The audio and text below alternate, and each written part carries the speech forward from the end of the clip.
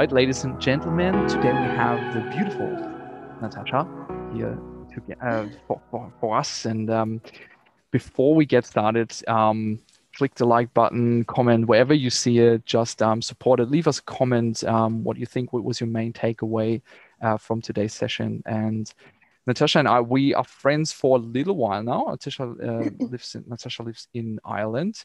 And Natasha, my first question for you is, when people ask you what you do, what's your answer? I would say, a composer. Mm-hmm. That would, just a composer. I mean, I mainly compose for film, Mm-hmm. but I do write music for other stuff as well, like for the concert hall, gaming, a whole bunch of stuff. So a composer would be the main thing. I mean, I conduct and perform, but just composer. Composer is the main thing. It's the main What does it thing. mean to be a composer? What does a composer do? Oh, it's funny. We when we get together, we have a bit of a laugh because, people think that, composers are like in this room for hours on a day writing music, which is true. Mm-hmm. But a lot of our time is actually, we're talking about the real world. It's getting the work, networking, going to film festivals, collaborating. And then also you are the producer as Mm-hmm. well as the composer. You've got to produce your own music, you've got to mix your own music, especially the budgets that we have today. And then, you're in that room as well, writing the music. So we've become, I think of like the days of Mozart and Beethoven, that's people think of composer that way, but now it's technology, it's social media, Mm-hmm. it's business, hustling, and then it's writing music. So sometimes you kind of find that the music part ends up a lot smaller than you think. What do you you think the know percentage is between networking, business, upkeeping versus actually creating? What do you think? What the percentage is? Is it 50-50, uh, 60-40, or I would say 50-50. I think it 50-50? is, but I mean, it depends. It's very intense. Like, so I just finished a project now where Mm-hmm. I literally disappeared for 3 months because it was 100 minutes of music. It was an intense amount of work. Yeah. Orchestral and stuff. Yeah, it was about almost 4 months actually. So there's that time. So it's kind of a very, but before that, I was writing before that, but then I had a month or two where it was just very much traveling, Mm-hmm. lecturing, networking. So it's fits and starts. So then for the time when I'm writing, that was pretty much every day for 8 to 10 hours a day, Yeah. no days off. That was intense. So I'd say throughout the year, it's kind of 50-50, but it's so, it's so important. The other stuff, the business stuff, the self-development, self-improvement, all of that is part of being a composer as What, what, well. what does that mean, the business stuff? What exactly, should people be prepared when they get into becoming a professional composer? What do you mean by business stuff? Hmm. It's a What is lot of well, first of all, I kind of start at the very beginning of thinking, who are you? Who do you want to portray to Mm-hmm. be? What is your music? What is your style? So, I do think about branding as well. It's like, well, what sort of work do you want to, I mean, do you, you sort of, and when you're starting off, you have to be careful as well of like, how do I want to portray myself? Because that's the genre I might get stuck into. Do I Mm-hmm. want to be doing cartoons, for example, for the rest of my life? Or do I want to be doing, cyberpunk electronica, that kind of Yeah. thing? You've got to think, what do I want to be portrayed as? Because that's the work that will come my way. So first of all, it's kind of the marketing, the branding. So the business for me is the social media, the websites, also as well is it's well, now obviously pre-COVID and hopefully post-COVID, it's going to all the film festivals. It's the networking, meeting, having databases of people that you contact and you keep in contact with. It's Spotify, putting your music out there, Mm-hmm. making a video of your music, putting on concerts. I put on concerts as well of my music plus other people's music. Mm-hmm. So that's, to me, is business. I don't know if you could say it's business, but then there is the business side of, you got to look after your cue sheets, your royalties, your publishing. So really, it's a huge kind of skill set that you need that Mm-hmm. takes time to develop. And where So have you that's learned that? that's a Do you learn that did you learn that in uni? How to do the business side of things? or how did you develop those skills? A little bit. I studied film scoring at UCLA, so that's Mhm. in Los Angeles. And there was a 3-month module on the business Mhm. side of things. But it's so such a big area and broad area, and sometimes complex, that 3 months is just not enough. You have to live it. You have to Yeah. trial and errors. So that was the first kind of introduction, and then friends. I have mentors, and I think that's very important. And we kind of talk about that before, but Mhm. I have composers in LA, older composers who would be my mentors, and I learned a lot from them, asking them about like agents and percentages, and so the real world sort of stuff that we'd have Yeah. coffee when we'd meet up. Then through an agent, so I have an agent, so I learned a lot through her as well, her and him. There's two of them, but most of it, I have to say, is your own investigations, like online seminars. Like even later on today, I'm attending a seminar on publishing, Mhm. just to kind of really get into. I recently became a publisher as well, so there's a lot of online seminars now. We're lucky, especially during the pandemic. So much stuff has come online for free, which has been amazing. So I'd say a lot of it is actually you just have to get your own head around it and Yeah. learn yourself. Wow. So I think, and I just, just for the viewer out is like you mentioned like a lot of different skill sets, right? And that can be sometimes very overwhelming, especially when you Mm. come into the industry as a pure artist, as a creator. You want to express yourself, and sometimes it feels like a little bit too much, almost like, Mm. suddenly people tell you, oh, you need to have your social media upkeep, you need to have your reel, you need to have a website, you need to have a portfolio, you need to have this and that, you need to make connections, blah blah blah. And I see that, like, especially working with new artists together, there are a lot of times, like situations where people feel very overwhelmed. Um, Yes. but I think it's also important to mention those skills that you acquired. You did not acquire them within 3 months or 6 months, because you you, Exactly. you are professional for how many years now? What would you say? When would you? Taken a while. I mean, really, really professional. I started this 10 years ago, this journey, Mhm. but I did a PhD and other things. It was like a slow, and this was only the last 5 years that's really, really become the professional level. Yeah. And you're exactly right. It takes time, and not to get, and I think, the first thing, I mean, that's when you're saying the first thing to do is really write music first. That's Mhm. all to focus on, because obviously had to have something to actually Yeah. show. So I think that's the first thing, is just go away and just write the music first, and then pick up all the other skills. Yeah. Yeah, we Mm. I like to always to compare it with, if you before you invite people into your house, just make sure you have a nice house, right? And that house in music Very is true. right. Those Yes. are your products, right? Are your songs, your compositions, your productions, your voice, Yep. right? And I think a lot of artists like to shortcut that process. They have done a couple of works, and they spend a little bit of time on stage, and now they kind of like, okay, now I want to go pro, and now I want to make money. How do I do that? But they Yeah. haven't developed, they haven't strengthened their house. The foundation is not there yet, right? And I Yeah. think before you branch out and want to go pro, make sure that you actually have the backbone to do that. Know your theory skills, you know your production skills, know your singing skills, whatever it is that you're doing, graphic design, whatever field you're working on.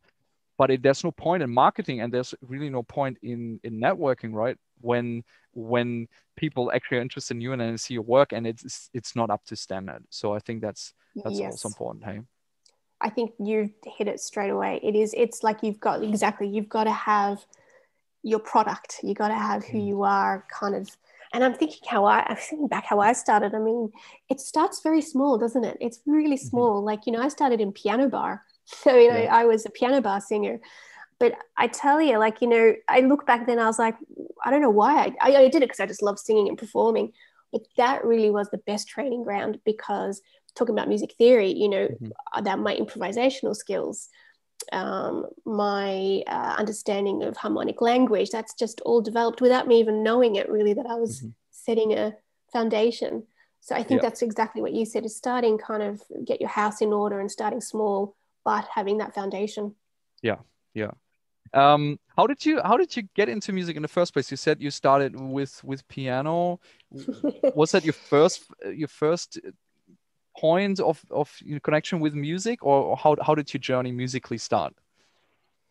It started pretty much as a kid. It would have been Mhm. like the traditional, like, I do come from a musical family, as you know, my brother as well. Definitely was a musical family. So I started just the traditional learning the piano at 9 and singing choirs as a kid. I did all my music theory. So I was pretty focused on music, Mhm. but and did music for my BCE Yeah. as well. So I did Mhm. music for that, but I also did sciences as well. So I that was and we talk about this kind of the choices that we make. I had the choice to do composition then when I was 18 at VCE, or I did the sciences, or I could have done so basically my parents were like, get a real job first. Mhm. Mhm. Get, which I think for me, this is just for me, was actually good advice. But Mhm. what I would say is that depends what job you get. So I went and did osteopathy, became an osteopath, Wow. which was yeah, which for people who don't know, it's in the kind of physiotherapy, chiropractic world of manual medicine. So and I loved it. It really did that part of my brain, Mhm. really worked that part of my brain. But what I was happy about it is that I could work the hours I wanted to work Mhm. when I wanted to work. And that is the key. I think if you end up doing a 9 to 5 job, it's pretty hard then to try and build a musical career. So I started off as an osteopath, but at the same time, I started doing, I don't know how I felt. I was doing weddings for friends, and then it just built into piano bar. And I don't know, it's one of those weird things. I wanted to do music, but I wasn't sure where I fit. Where was Mhm. I? Was I a singer songwriter? Was I a composer? Was I like an orchestral composer? What was I? So I started doing piano bar. That was the first kind of real performance composition that I started to do some of Uh, my own stuff as well. How So old it were you really was then? piano bar. Sorry? How old were you then when you started piano, The playing piano piano and bar? bass? Yeah.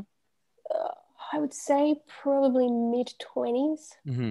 Mid 20s, because osteopathy was a 5 year course. So, oh Yeah. no, Wow. sorry. I started during, no, I was sorry. Hmm. I started at uni. So I was about Hmm. 20. Yeah. I did a few gigs at the university, Bundura, RMIT, open week, orientation week. That's where I first started. So, and then I moved to Ireland, started working here, and then I started to do the piano bar at jazz clubs, collaborated with some singers. Um, and then I started writing more of my own things.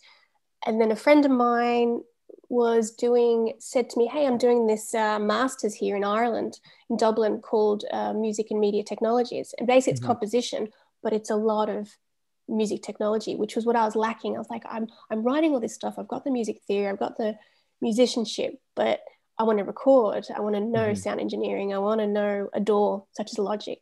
Yeah. So but it was a master's, which was great, 2 years master's. So I got into that, which was amazing. And that's in Trinity College, really beautiful old university. So that's Wow. where my actual composition journey started. So it was a really convoluted, interesting way to get there. But Mm. every step of the way has been important. Yeah, So of I'd say for course. people out there, like you want to go that way and you end up going that way, but that path is just as important to get you where you want to go because of the things you learn. Yeah, and I'm pretty sure you've learned a lot of skills from being an osteopath that you can transfer to music, right? Are there connection points? Yes. Yeah. Yes, it's really good that you said that, because being an osteopath, I was pretty young, and looking after people, you have to get confident quite quickly Hmm. because you're dealing with people's health, and you it's big responsibility. So I Hmm. kind of my, what do you call it, social interactions were built and Hmm. learned very quickly. And it's interesting how I was talking to, there's a well-known composer called Christopher Young, and Hmm. he did the music for Sinister, Hmm. Hellraiser, all that sort of thing. And he would have been one, like, mentor for me when I was in LA. And I remember he said to me, you know, this place would have eaten you alive if you came here in your 20s, in your mid-20s. Yeah, yeah. So he was like, it's actually better if you have a bit of life experience before to going to Mhm. LA, because it's the industry, you know. Yeah. So I was like, wow, I thought I'd wasted that time being, in some ways, wasted that time being an osteopath, but I don't think I did. I think it Mhm. gave me a lot of backbone and skills of dealing with people and interacting with people. Because I do see, I mean, I lecture as well in composing film students in film composition, and I see some of them that are so young and they're talented, they're amazing, but you know, you just need a bit of experience to get out into, especially for the film industry. I'd say it's the same for, like, you know, singer-songwriter world as well, would you say? Mhm. I think confidence is more important than talent, and I think life Yeah, experience is more important than ego. And I yeah, think both you can only really get with time. So I agree. It's very rare that you have young artists who don't have a big ego or need to overcompensate and have enough life experience. Usually the people who get famous really young or really successful really young, they went through a lot of shit in their life beforehand, yes, and they had to yeah, grow up really fast. They have this tenacity, and they have also kind of, they can disengage from their own ego and know what to do at certain points. mm, But usually it takes time, and it's, you can't really shortcut does. certain things. You're absolutely, there is no shortcuts. And I think for people out there, if they're listening at the very beginning, I think just to remember that it's like, I always think of it like a ladder. Hmm. Every step of the ladder is important. Yeah. And you can't skip ladder. You can't skip steps, because it will bite you back later in life if you try and skip the important steps.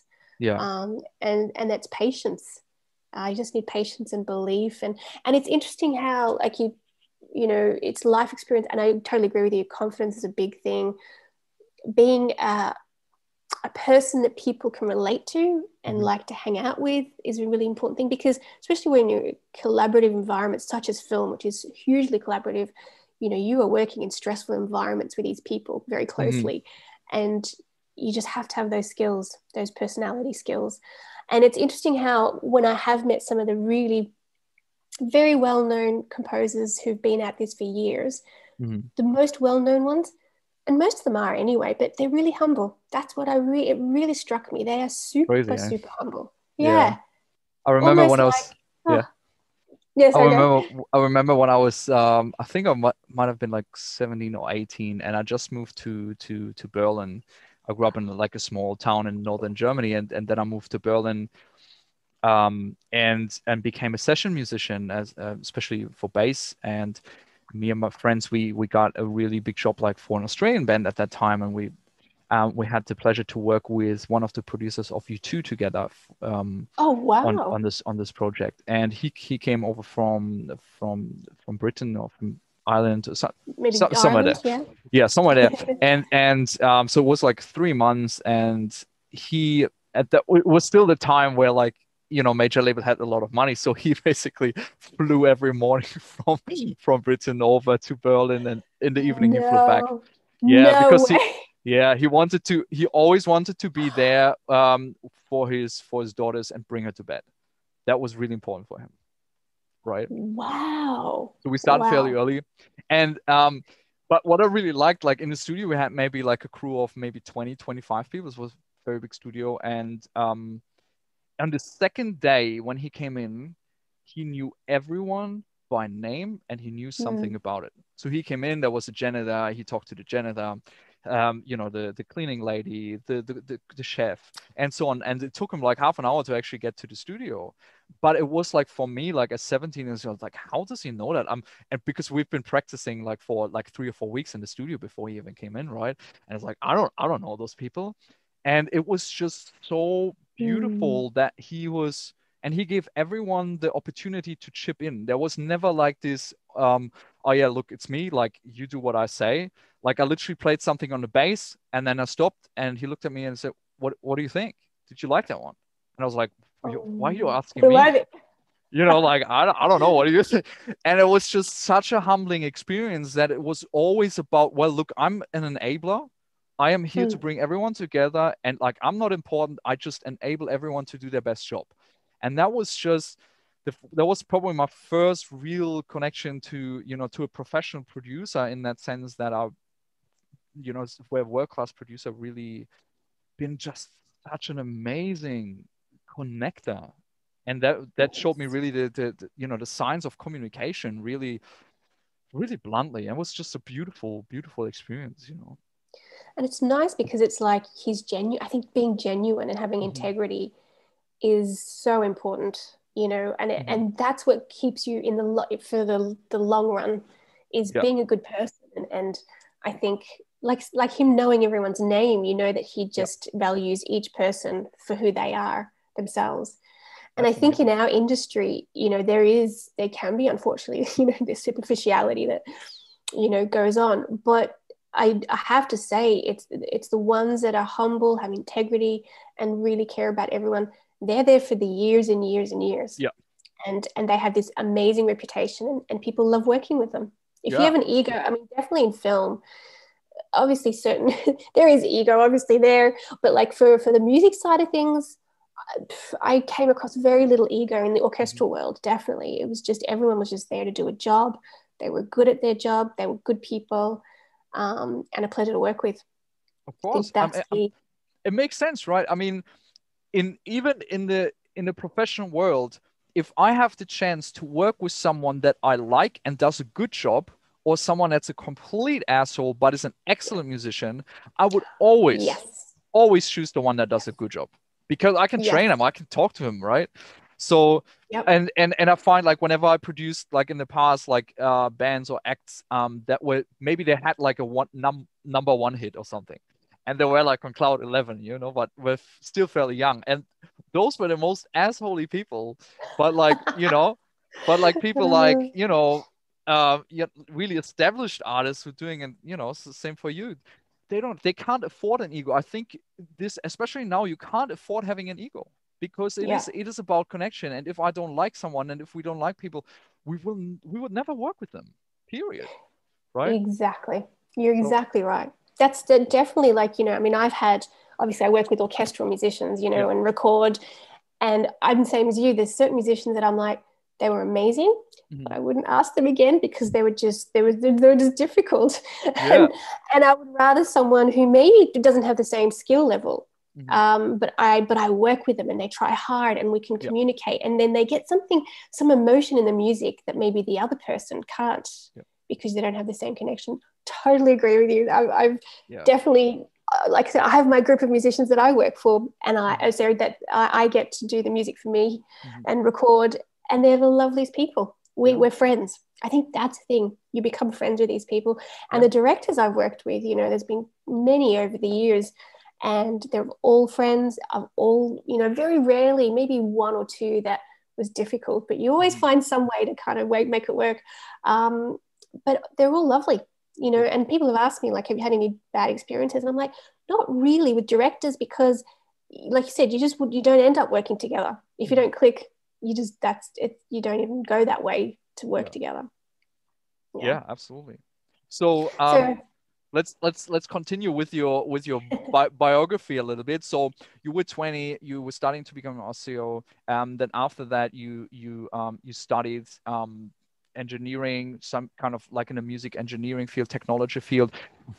How did you then go from there to now, working all over the world? And like, how can you guide us a little bit through the steps? What happened in your life from then to now, together. basically?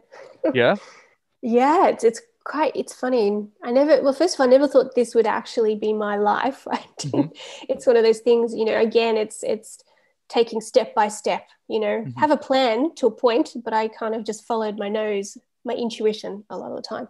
So I did this, the masters. So with the masters that I did, the wonderful thing about it, which I haven't, that's why I wanted to do it. I loved it. Hadn't come across a masters that blended music technology, the sound engineering, everything, but with composition, orchestral Hmm. composition. So we did recording, we did programming, we did C++, we did crazy stuff, Wow. electronics, like really, it was quite full on, amazing course.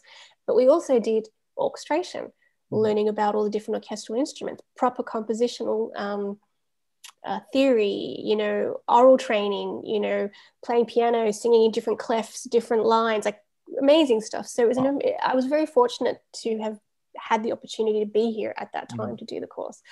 So that opened up a world into concert music. So I actually started writing music for the concert hall. So for example, like the National Concert Hall, I became part of a group of the Irish Composers Collective, which is still going now. And we would we get funding from the Irish Arts Council and put on concerts, but we'd use the professional musicians here that would work in all the levels, but they would put on so we learned a lot. It was almost kind of like you ended up workshopping your own pieces. So I did like crazy stuff for like quintets and 8-piece choirs, but within a professional setting with professional musicians. So again, a really good initiative that was. So I started off in concert music, but I always loved, and again, just kind of fell into it. Like I always loved film music. And in particular, for me, what I did really love about film music was more the independent, the indie films. So the film that really struck me, and I always talk about it, when I was a teenager, I watched this film called The Piano. And it had music by Michael Nyman. I don't know if you know it at all. It was in the 93 or 4 or 5, somewhere around there, mid-90s. Very crazy movie. Oh, amazing. The music, I remember the music, I came out of that going in tears, just going, something happened there. Something changed my life. But it didn't happen until years later that I understood what that moment was as a teenager, because it pushed me towards a particular style of music that I now write, and into film. I always had that passion about it. So I started that's how I started. Sorry. So that's how, now I'm remembering now how it went into film. So I'd finished this master's. Yeah. And a friend of mine who I'd sung at his wedding. So this is all the connections, you know, because I was singing at weddings. I was singing at weddings, doing piano bar, and he was up in the north in Belfast. And 2 years after I sang at his wedding, and he became a film director. And he called me and he's like, I'd like you to do the music for my film. I was like, I've never done film before. And, you know, you sure you want me? And he's like, yep, definitely. That's how it actually started. And that's when I drew from that passion that I remembered, that film that I loved, and what it did for me emotionally. And so I wrote the music for his film. And then I'm like, this is, you know, went really well.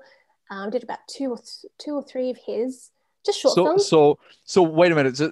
Let me interject that. So what was the reason why he wanted to work with you?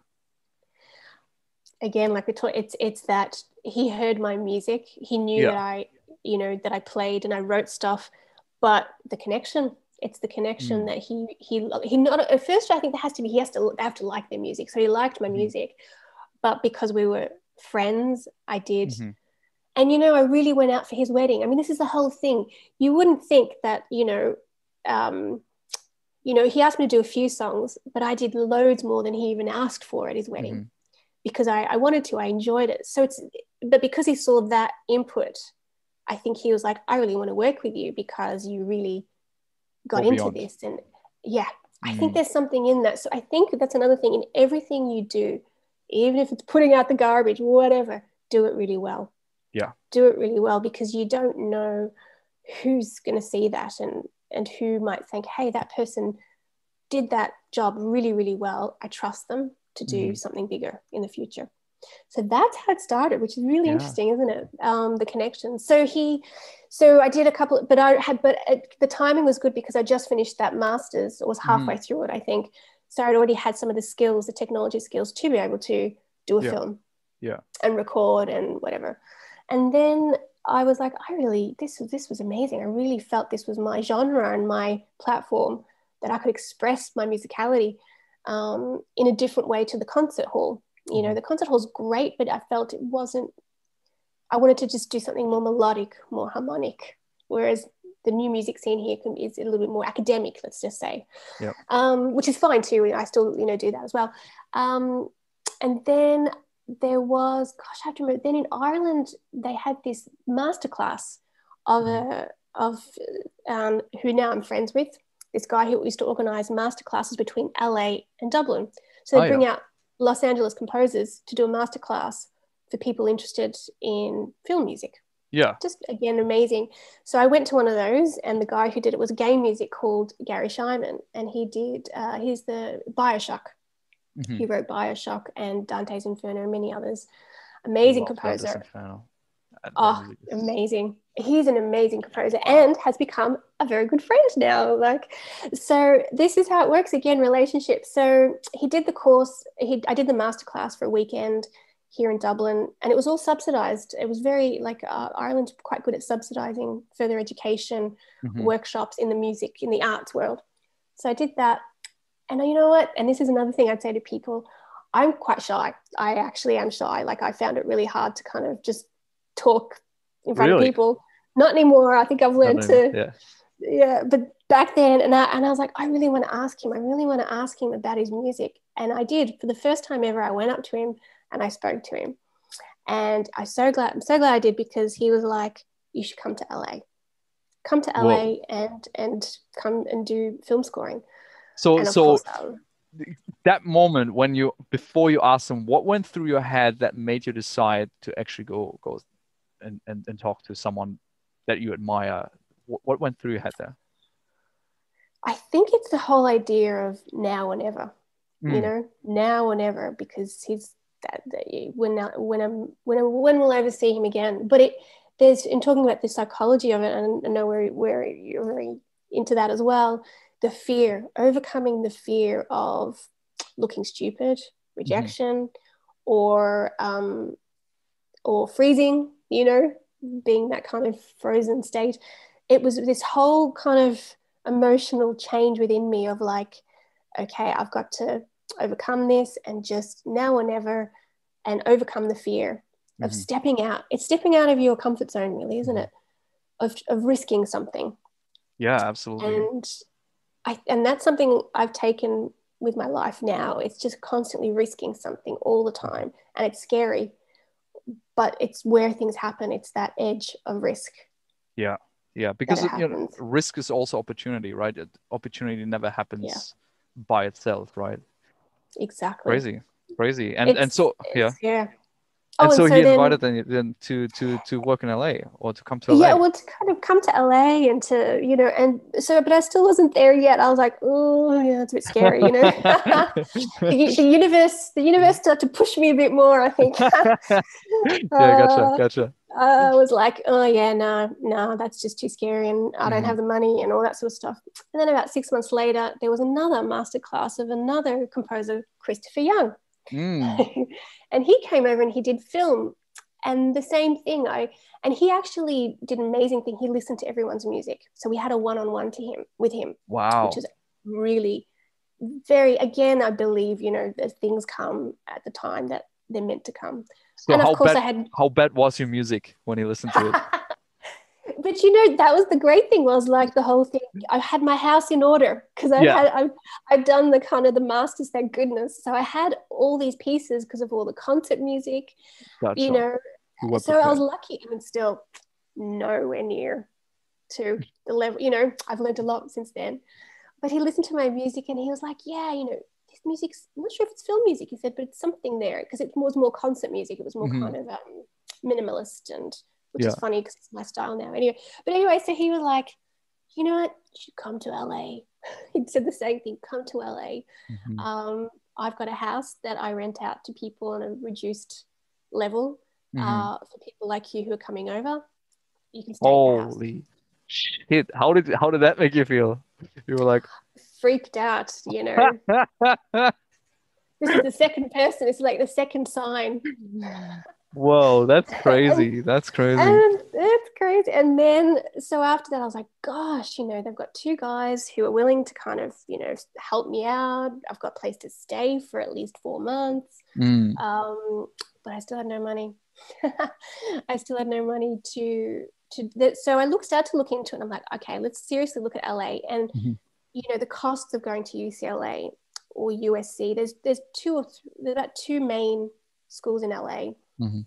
One's public and one's private. The private's super expensive, which is USC, for us Australians anyway, Irish Australians. And then the other UCLA was a public school. Mm-hmm. Still was very expensive. So, and this is the third push I think that the universe gave me. You know, I was still umming and ahhing. So I don't know in Australia if you know, there's a scholarship called the Fulbright scholarship. So it's Okay, basically, it's a big American scholarship actually, for anyone outside of America to come and study in America. Yep. Pretty hard to get, really well known. And again, I saw and I was doing I went on and was starting a PhD. Mm-hmm. I just threw that in. I was doing a PhD at the time on interactive media, audio stuff. That's another story. That's the gaming side, how I got into gaming. But I got an email about this Fulbright scholarship, and again I was like, oh no, that's too hard, I won't even bother applying for that, you know. Mm-hmm. It's too competitive, because it would give me the money to go to LA. Mm-hmm. And then a friend of mine applied, and I was like, well, if she's applying, hang on a second, why should I doubt myself? Why do I doubt? This is the thing, we doubt ourselves, don't we? Like, oh no, I can't do that. That's you know. And I applied, and I went, had an interview, and would you believe I got it? And off I went to LA. That was it. That was the start of my film scoring career. It was just mad. That is mad. That is mad. But it's all, what a journey. But it's all these little, again, now I look back and I'm like, wow, the universe, or whatever you want to say, was just dropping little things. And I think the thing is to be open to everything. Mm-hmm. I think there was many things, especially the PhD. I didn't even want to do a PhD, mm-hmm. but it was the PhD that helped me get, because you have to be enrolled in a PhD to get the Fulbright. Ah, gotcha. Or, you know, so, but that wasn't my plan. So I did the PhD because they were like, hey, you did great work in the master's I did. There's a gaming company that's doing some research that needs some sound design. Mm-hmm. Would you like to do that? But I, again, freaked out going, I don't know anything about sound design. I don't know how I'm going to have to figure this out. But it was paid. So I was like, okay, well, hey, I'll chance my arm. It's paid. I'll do it. That's how I fell into that. Had no clue. Found my feet there. Fake it till you make it. But then that opened the Fulbright, then opened doors. So what I would say to people is, I didn't want to do a mobile game. It was based on mobile gaming. I was like, I have no interest in that. But, you know, I did it anyway because I thought I might learn something. I'll learn something that might be extrapolated to some other area. And so is that people, you know? And is that a conscious decision from you? Or was it always a conscious decision to say like, no, I whenever a door is open, I just go through it and I evaluate later? Or is that more in hindsight now that you realize, okay, well, actually, I just have that ability to just go? What do you think it is? I think I did have that ability, but it was like a muscle that you kind of exercise, because the more doors you try and you think, oh wow, that worked out well. Okay, I'll try the next door. So I became more confident in being okay with failure if it didn't work. You know? Yes, failure is it's this big myth around failure, right? I mean, there's really just either learning or succeeding, right? I mean, this failure is really, I mean, everything that you didn't work out was really important for you to learn from, right? That really enabled your success, right? And not to be scared of it. I think we fear failure. I mean, we'd really fear. A lot of us fear failure, I think, and what it does to our ego, and I think that's the making of you, is in the failure. It's how you get back up, or how you recover, or what do you learn from it, you know? Yeah. I think I think it's never really failure that we fear. I think it's being humiliated in front of your group, right? Yeah. I think if you have a group around you, a really good group that loves you and that supports you, I don't think you can be afraid of failure, because you know like that your value is not dependent on a certain outcome. You know, so for me, like I never feel that I fail, because I have a loving community around me that love that I try, right? And I think that's really important. You know, failure usually comes from a scarcity mindset. It comes from being, needing to feel protected, or protecting yourself from others, or from others' opinions and so on. But, if you have a good group around, it doesn't matter what other people think, So it's your tribe, isn't it? It's your herd. Who's your tribe that you're... Well, I mean, would you agree that every successful person by any metrics, really, if it's successful in business or successful in personal life, they have just a successful group around them, I right? think so. I I mean, think you so. can't achieve anything meaningful by yourself. You can't create a family by yourself. Period. Like Yeah. you have to have other people, right? Even going to the grocery store, you can't do that alone because people brought the food there. They put it on the shelves. They produced it. So we already live in this interconnected world all the time. We just usually don't see it. But if you really acknowledge that you are in a community, and now that you have the power to actually create a community, that enables everything because you are securely attached, because people value for who you are, not for what you do and what you fuck up, right? Yeah. and Yeah. and I think if you have that, it makes life just really beautiful, because like, okay, well, even in worst case scenario, even if you lose everything material you have always people to fall back to, you know. Exactly. Mm. And I think the thing, it's hard. And I actually made, when I came back from LA, I actually made a conscious decision to distance myself from certain people. Hmm. I actually made that because I realized that, not that they were, it was a bad thing, but they weren't aligned energetically what I needed, you Hmm. know. And I think that's a hard thing, you realize that you what is it? I follow Kerwin Ray, Hmm. and the Australian guy, and he talks about the herd, and it's so true. It's like, I was in one certain herd, and I remember people kind of saying, "Oh, don't do that," or that's a bit risky, or you shouldn't. You really want to do that? That's wasting time. And you look at the other herd, and they're like, "Hang on, they're running and having a great time over there," and you do sometimes, unfortunately, have to shift herds. Yeah. That's what I did. I kind of plucked myself out of one, still stayed friends with some of the people and cared and popped in, but now it's like I'm on a different path now, and that's my herd over there that I'm running with at the moment. Yeah. um, so that's a hard one. You have to have a bit of sense of not being afraid of some isolation, Hmm. some backlash to your choices as well. I mean, I don't know if people talk a lot about that in the arts as well, Yeah. because we do get it.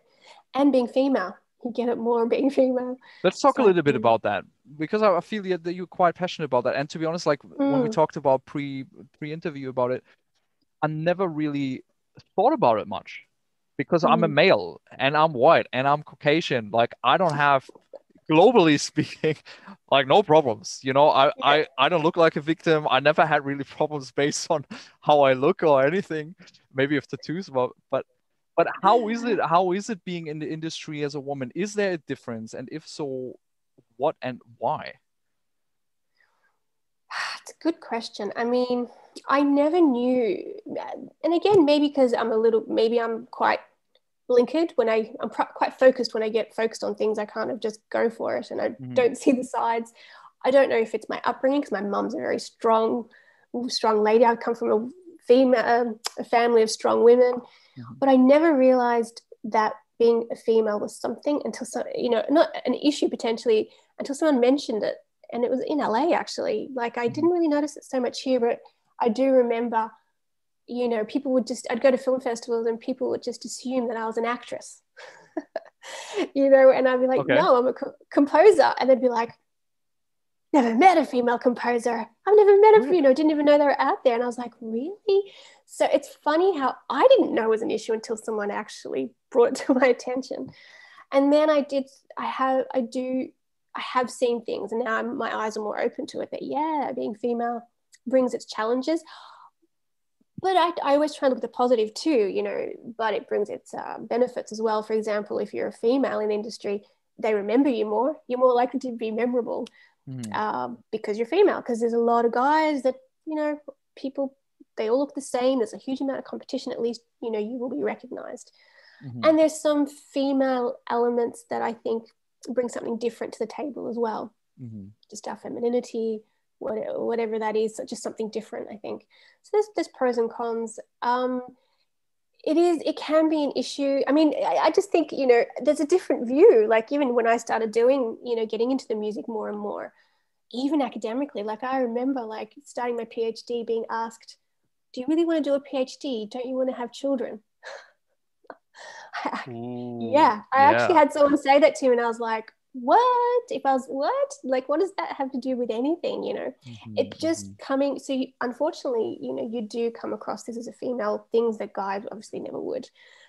Things like, you know, oh, why are you going back to do a master's? Shouldn't you just settle down and, you know, do work and have a family or whatever? Why go back and do a master's? Why, you know? And it's funny, some of those people who are kind of, I call them naysayers, just from their, not in a bad way, but just from their own conditioning, I think. Yeah, yeah. Now they're just like my biggest kind of supporters and fans or whatever, if you want to call it. It's quite funny. But if I'd listened to that back then, you know, what great loss that would have been, you know. So women come with a lot more, I think anyway. I felt a bit more pressure than if I was a male of, well, why are you doing this? You know, are you sure you want to do this? Whereas I'm Yeah. not sure. Maybe guys would as well. I don't know. But it felt like, yeah, I had to kind of overcome a little bit of, not negativity, but just doubt. That would be the word, doubt. Can she Mm. do it? And then when I kind of have achieved a level of success, you know, they're delighted for me. So it's quite funny, isn't it? It's always a full circle, right? If people don't understand what you're doing and why you're doing it, it's usually first they ignore you, then they try to prohibit you because it makes their own life look very bad because they're not going for what you're doing, right? Yeah, that and could and be then the part of it. last step is then actually acknowledgement before that. So you that's why it's so tricky to listen to other people that are not in Mm, your tribe, right? People in your tribe would never say absolutely. that, right? But people outside of your tribe, and of course we're social species, so we always still like to, consider other people and their opinions.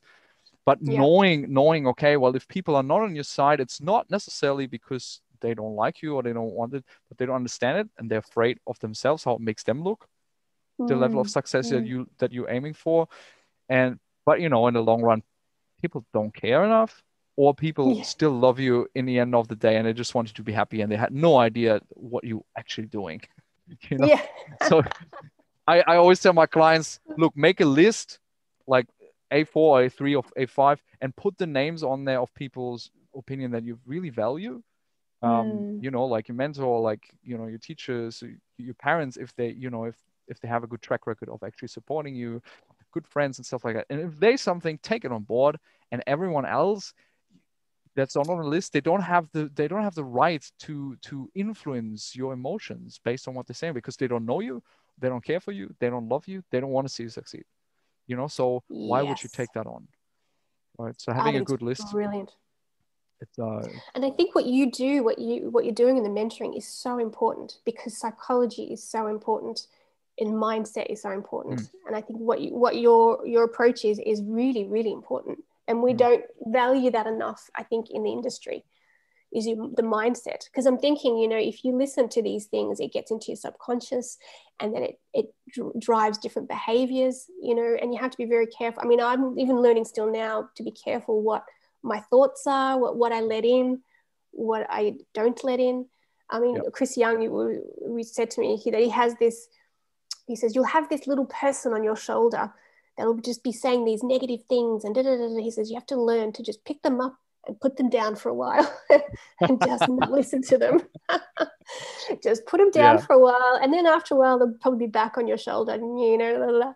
So Mm, I think exactly what you said. I think your mindset is so important. And then being female, what I am careful of, like, is not to think of that as an issue. mhm. I don't, when I go into a situation, I'm just like, I'm a composer. I'm just a composer. Whether I'm male, female, doesn't matter. And I ignore anything in my brain that's going, oh, did they say that because I'm a woman? Oh, no, no, no. Just don't go there. For me, I just do the job, go in there and ignore any of that sort of messages or behavior Yeah. that is in the industry. Because it's there. It's a cultural, societal thing. It's not going to go away for a long time. And it's going to take Mm, time to change. So you just have to ignore it and focus on the music. I think for all the females out there, I'd say just ignore it just power on forward and do the job. Do you have like special group like with female composers or something? Are you organizing yourself in any other way, or do you just not care? Do you just do you?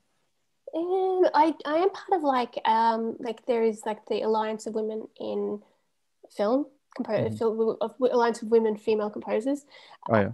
No, film composers. Anyway, AWFC, and then there's the Women in Film and Television that I am a part of. So I think I have definitely found that tribe really great. Yep. Female creatives, and it's just nice having that community, because we're just champion. You know what? We're just championing each other.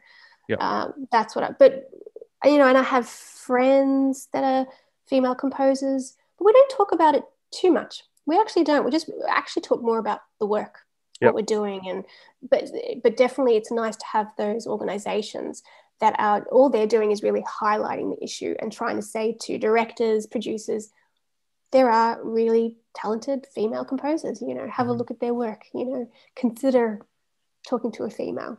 Yeah. And I think that's what their role is. So that's all we can do. And my role, I feel, is just to help. So for example, like I have to say, I do like I have a female sound engineer that I use for the orchestral recordings. I have females around me and males as well, but I try and have a good balance. Yeah. Because there's a lot of women out there just as good as the guys, and they're just not being seen. It's just a visibility thing. So that's my contribution, I think. And then helping anyone who wants to contact me who's female to get advice. Yeah. Very good. But I think it's important not to think about it too much or make it too much of your identity. It's always about the music in whatever we do, isn't it? It's always about just creating. Totally. Let's switch gears a little bit. I would love to just bluntly ask you, how do you make money as a composer? Like, what are your income streams? Like, how do you live from making music? How does that work? I think it's hard, as hard as all the music industries, I think, isn't it? So money-wise, like I have only recently, to be honest, just like recently, maybe 8 months ago, stopped being an osteopath completely. Like I was doing a bit of osteo here and there, not very much, just kind of it was a kind of a bit of loyalty to some of my old patients who I've had for the last 10 years. I felt a bit bad and sad to leave them. But also it was nice just to have a bit of cash here and there. So that's why I say to people, there's nothing wrong with having a day job. There's nothing wrong with doing something that supplements your creativity. It's okay. I think there's this almost a shame around, I have to do another job because I'm not earning enough in music. But I think that's totally fine, and I say to my students as well, it might be good just to have something that you enjoy on the side that gives you a bit of money, but that doesn't suck up all your time from the music. So money wise, for film composing, royalties are important things. So obviously I get paid to do and this is where the whole business stuff comes in. So I get paid to do a score. Yeah. But payment depends on how much you get paid, depends on so many things. It's like, is it a sync license? Is it a total buyout? Is it a work for hire? There's all these different contracts that give you leverage. So for example, a sync license, which I do a lot of, is that I write the music, but I keep it to use. So they're basically syncing, paying a license to use it for a year. They're renting it, basically, the music. Exactly. But you still have the rights for it. Yeah. You still have the rights for it. So somebody else can use it for a commercial or something else. So that's a sync license. But then there's a total buyout, which is more for gaming. They keep your music, everything. Yeah. It's theirs. And you get no royalties for gaming, unfortunately. But for that, the buyout is ideally a little bit higher than the sync license. Probably. Exactly. And that's where you need to know to ask for more for total buyout. And it's okay to accept less for a sync license because your music's going to be making money later, as you know. But royalties is a big thing, like with singer-songwriters and song placements, So I just did a really big, I just finished a really big project. I was saying 100 minutes of music, which was intense. But it's like that's sync licensed. So then you have to make sure that everything, and this is the whole business part, that everything is documented. They call them Q sheets. So Q sheets. So every bit of music is put into a document. And what PRO, which is your professional rights organization, I think it's is it APRA in Australia? APRA in Australia, yeah. Yeah, so I'm IMRA and there's ASCAP. I'm with ASCAP, which is American as well. Mm-hmm. So all these sort of things, you have to make sure that that's correct. And then you have to make sure that everyone has copies of it, that it's in the PRO, that the producer has it, that the broadcaster has it. And then you have to keep an eye on these royalties as they come in. But then that's just your writer share. You can get a publishing share as well. So I probably won't go too much into it because it is a little bit complicated. So you can become a publisher and you get even more money from that pie of money that comes in from royalties. So royalties, that's where you have to be, especially for film, because we are a visual medium. So all of our stuff ends up on TV commercials. So you make, so money is made through, commercials. So I actually did a national NAB bank ad. Yeah. Last year before. So commercials are great money. They are really great. And is that typically a buyout for commercial? Well, I got a sync, which I was really surprised because the money was really good. I got a sync license and royalties. So that piece of music could be used in any commercial anywhere else in the world. I'm not sure. Usually it's sync. Say for single songwriters and things like that, it would be sync license, but with more conditions that you can't use it for, say, for 5 years anywhere else. Some pieces, and so you've got that. Commercials are a really good revenue. They're harder to get though, because the competition is very fierce, and also the turnaround's very quick. So for that, I got a call at 5 o'clock in the afternoon. Have you got a piece that goes with this visual? I had to run home, stay up all night, write something.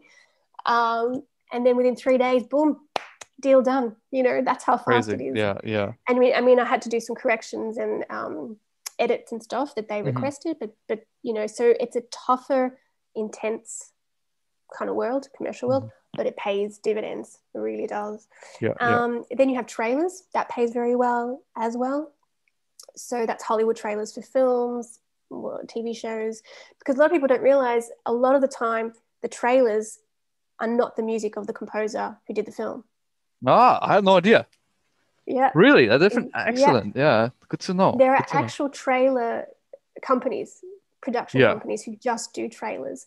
And they sometimes have editors who put different stems of music together and create their own trailer.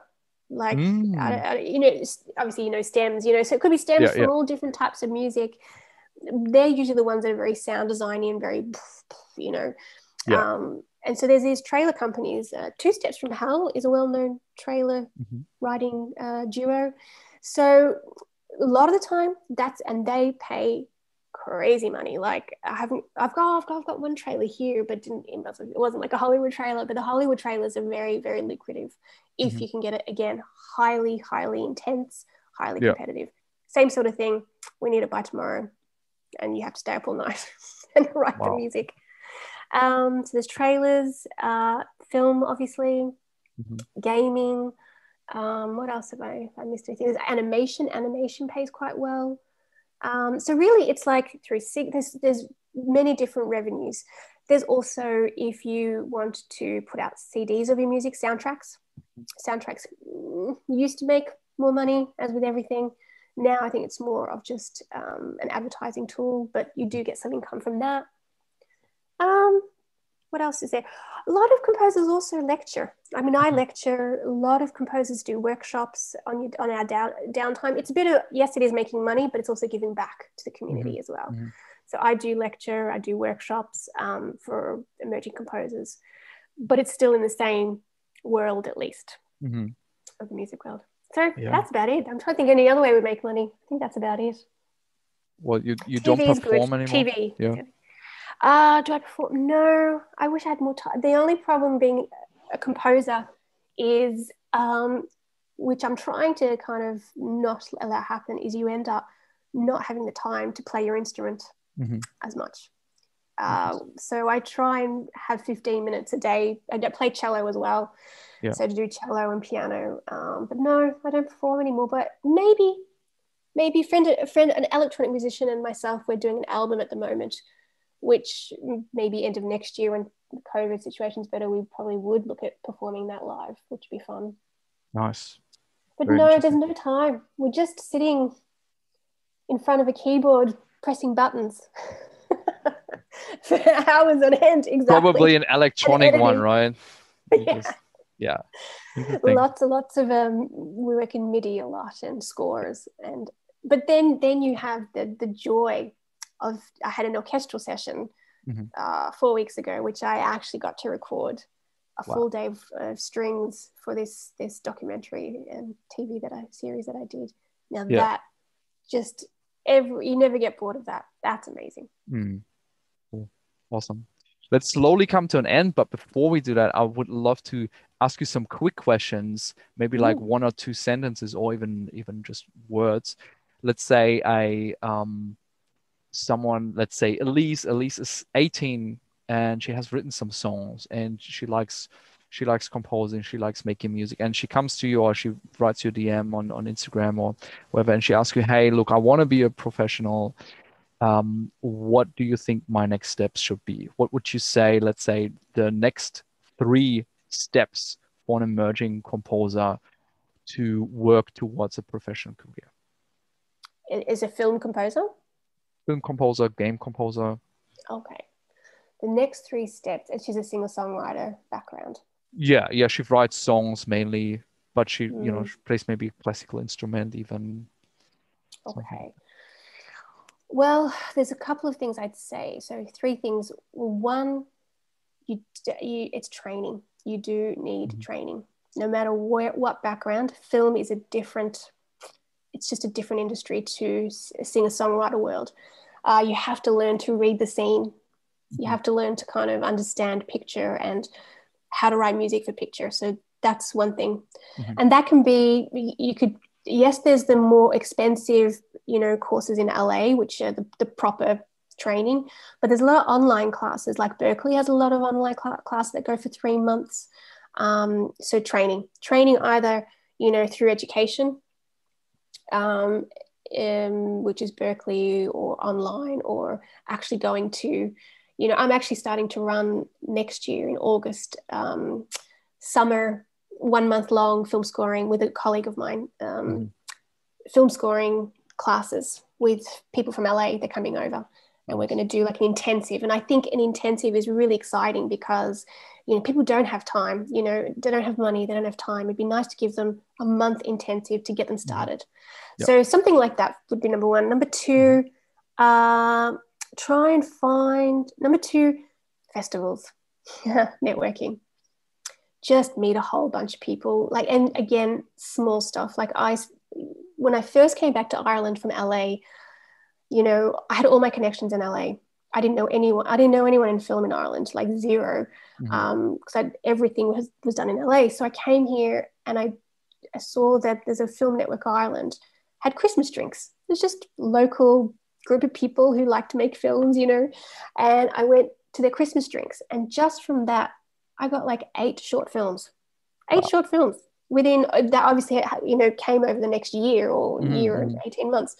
So very small stuff like that, look at people who are at the same level as you. I think, you can't go to, Steven Spielberg, and say, hey, can I be your next composer? So kind of like start at your level, which is going to be the indie filmmakers, the short films. So number 1, training. Number 2, networking. And number 3, mentorship. Find someone, maybe again, someone who has time. Again, you're not going to go to, Hans Zimmer or someone like that, because they are too busy. They're just too busy to mentor or have the time. So find someone who is maybe like me, more the emerging composer getting into the professional world, or someone like that, just to have coffee with, mentorship, ask questions, to get you onto that path. So I think those 3 things, if you can have those 3, you're on your way. Great. That's very, very helpful. Next question. What are the 3 things that you use in your profession the most? What are the 3 items, the 3 technological things, the 3 books, tools in any shapes or form? What would that be? Most three things would be, first of all, definitely, I mean, we can go like as specific as my Logic and MIDI keyboard. That's my life. Pretty much Yeah. Logic is my life. So Logic is the software that you record with and compose with. Yeah. Yes. That's one of, there's Digital Performer, there's Cubase as well, but I use Logic. Logic, number one. Number two that I definitely need is my microphones for recording, the Peluso. I use a Peluso, which is a kind of a remake of the Neumann U87. That's the one, I think, A, whatever. So it's a lovely, so the microphone.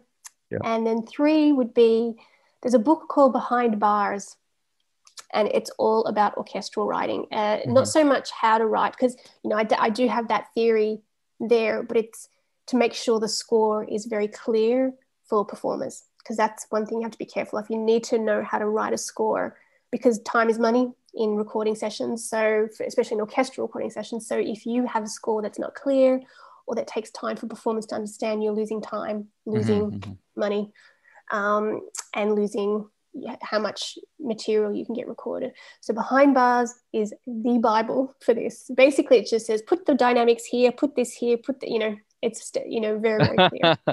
Nice. That's great. Next question. Do you make your bed in the morning, and why or why not? Yes, I do, because Jim Quick, I looked at Jim Quick. He's someone I follow as well. I make it I have a routine in the morning. I make my bed, I exercise, and have a cold shower. Well, hot and then cold at the end.